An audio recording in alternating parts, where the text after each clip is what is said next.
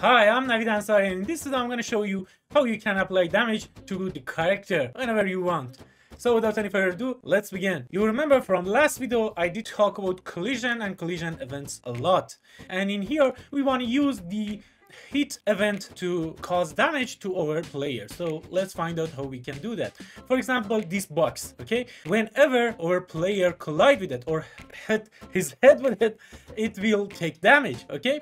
So for doing that, you can see that in here we default it's set to physics actor and it block everything. More importantly, pawn class, okay? So my character is type of pawn, and if you click on this capsule component in collision, you can see that the object type is pawn. If you don't know about object type, what they are, please watch my last video about collision and collision events.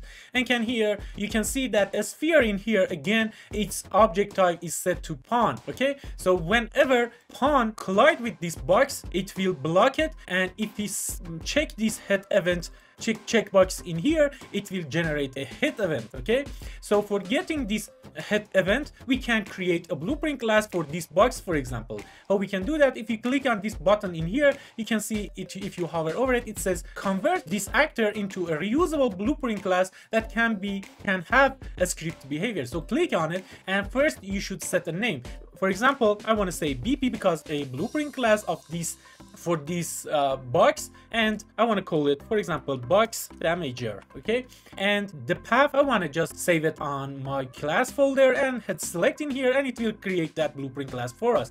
If you go to your content drawer, you can see this BP box damager is now here, okay? And if you double click it, it will open it like this in here. Now if we go to event graph in here, let's just delete everything in here, we don't need any of them. If you right click in here and go to add event in collision, just select this event hit, it will create this event hit for us, okay?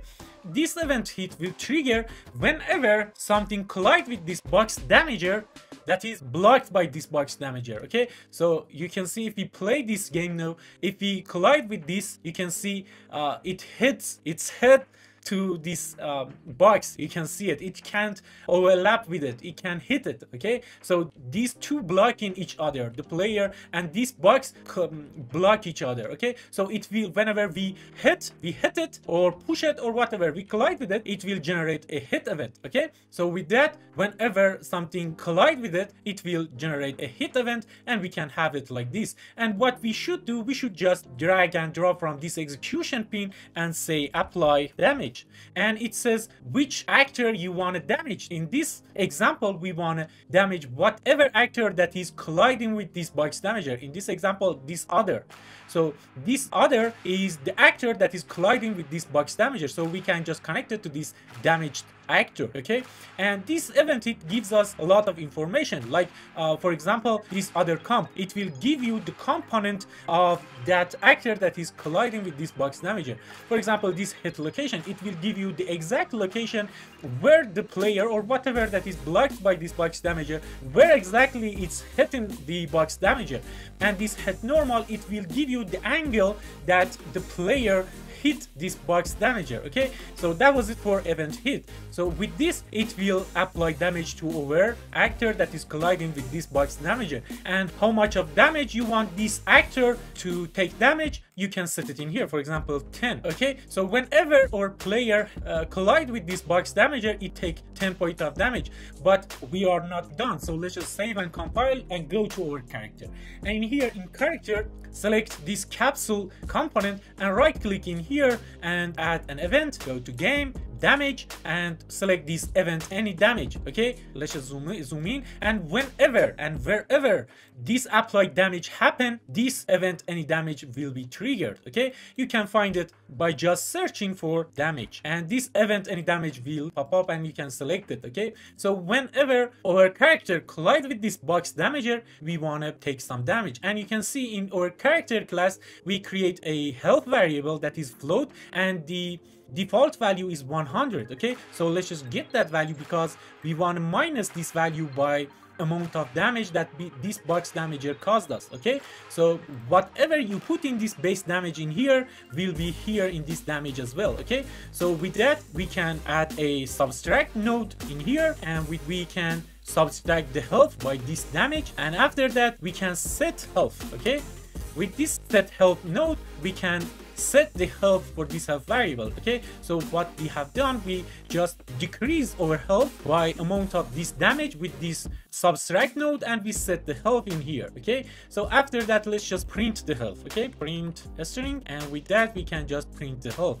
And now let's just compile and run to see what will happen if we collide with this. And you can see in top left corner, it will decrease our health and it will show it to us. Okay, so you can see it will go to negative value. So what we can do about that? So let's just delete this, and what I want to do in here, I want to check if the health is less than 0. So how we can do that? We can search for less or equal node in here, and we check if the health is less than 0, give it to the branch node, and let's just connect this set in here. Every time we set the health, we check if the health is less than 0, and if it's less than 0, just destroy this actor. Okay, by this destroy actor node. And if it's not less than 0, just print the health. Okay, print a string, and in here we can just connect this health from here, but we can get it from here, so it will be more readable. Our blueprint should be readable, right? So with this, let's just organize everything so it will be beautiful. Okay, that we can compile, save, and now run our game, and whenever we hit bugs, we take damage, and you can see it at top left corner, and if we reach 0, it will destroy the player, and you can see it works fine. Now that we are finished with this apply image, let's just comment it out. Click, select all of them, right click, and create a comment in here. Change the comment to taking damage.